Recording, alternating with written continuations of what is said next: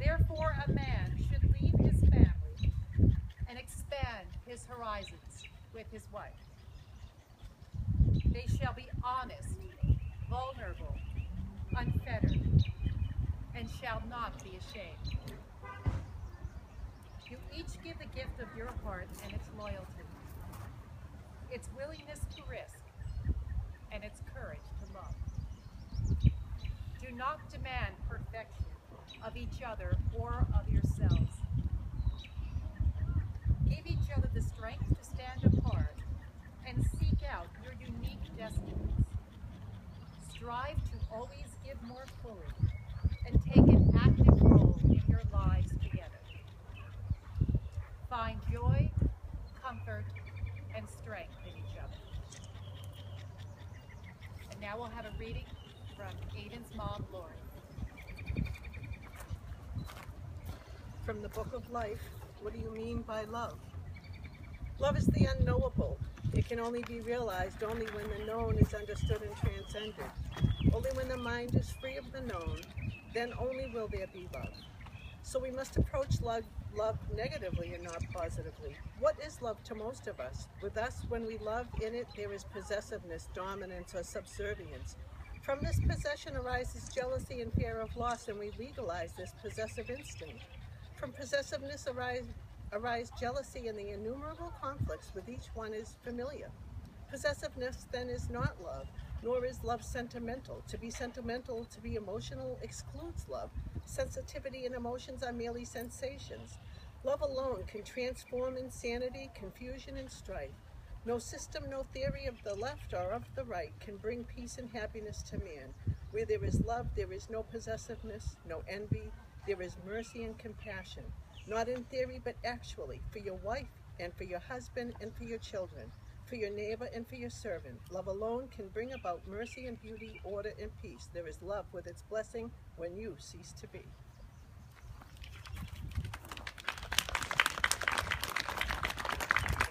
And now we'll have a reading from Zarabeth's mother, Lori. Heather. Lori and Heather. They're both me. Whatever. Congratulations. Today's your day. You're off to great places. You're off and away. You have brains in your head. You have feet in your shoes. You can steer yourself any direction you choose. You're on your own and you know what you know, and you are the guy who decides where to go. You'll look up and down streets, look them over with care. About some you'll say, I choose not to go there. With your head full of brains and your shoes full of feet, you're too smart to go down any not-so-good street. And you may not find any you'll want to go down. In that case, of course, you'll head straight out of town. It's opener there in the wide open air. Out there are things that can happen, and frequently do, to people as brainy and footsy as you. And when things start to happen, don't worry, don't stew. Just go right along, you'll start happening too. Oh, the places you will go. You'll be on your way up, you'll be seeing great sights. You'll join the high flyers who soar to high heights. You won't lag behind because you'll have all the speed. You'll pass the whole gang and you'll soon take the lead. Wherever you fly, you'll be the best of the best. Wherever you go, you will top all the rest. Except when you don't, because sometimes you won't.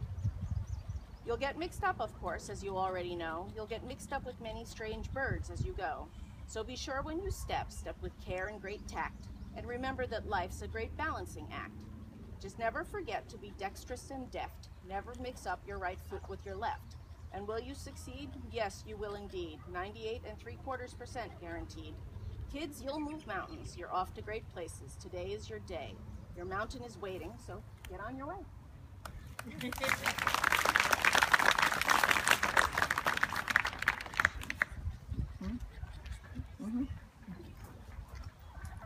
Zarabeth and Auden, have you freely chosen each other without reservation? Is it your intention to be married today? Yes, it is. Having heard it is your intention to be married to each other, I now ask you to declare your vows. Auden, today I take you to be my husband. Together we will create a home, taking a part of one another. I vow to help create a life that we can cherish, inspiring your love for me and mine for you. I promise to listen to you and learn from you, to support you and accept your support.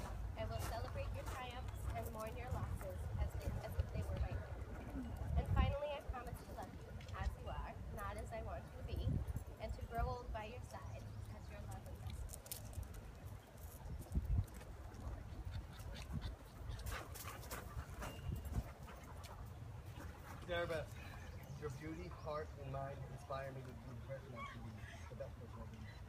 I promise to laugh with you in times of joy, comfort you in times of sorrow. I will share in your dreams and support you as you strive to achieve your goals. I will listen to you with compassion and understanding, speak to you with encouragement. And finally, I promise to love you, respecting you, honoring you, and sharing my life with you.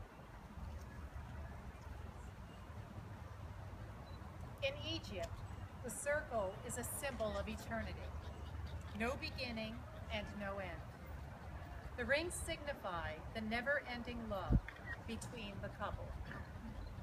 This was also the origin of the practice of wearing the wedding ring on the finger of the left hand, which the Egyptians believed to house a special vein that was connected directly to the heart. The hole in the center of the ring also had significance. It wasn't just considered a space, but rather a gateway or a door leading to things and events both known and unknown.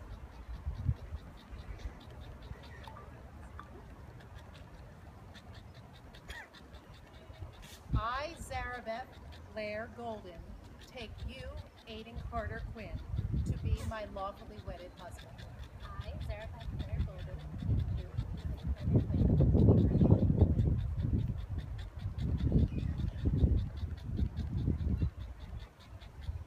to be my lawfully wedded husband. I, Aiden Carter Quinn, take you, Zarabeth Golden, to be my lawfully wedded wife. I, Aiden Carter Quinn, take you, Zarabeth Golden, to be my lawfully wedded wife.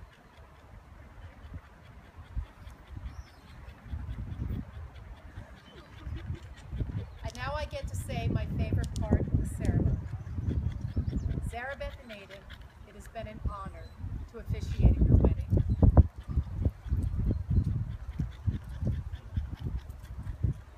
By the authority vested me by the Commonwealth of Massachusetts, I now pronounce you man and wife.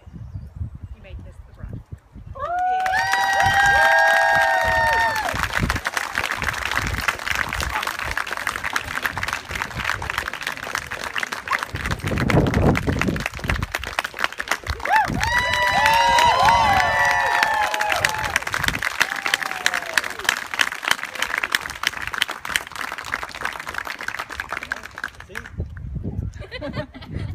Wait, is Zarabeth supposed to throw that to the crowd or something? Or was that up there? Later. I wanted to catch it. I wanted to get married.